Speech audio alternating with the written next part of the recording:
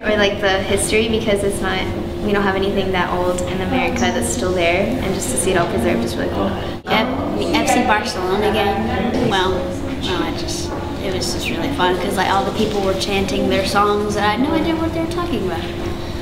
They were much more calm than people in America. With football, they're always standing up. They just sat down, calm and went, yay. And then also when we went to eat at restaurants, there's always like these fish with eyes, and it's don't eat fish with eyes in it. Before you go to Spain, make sure you speak a little Spanish because some people are not inclined to help you.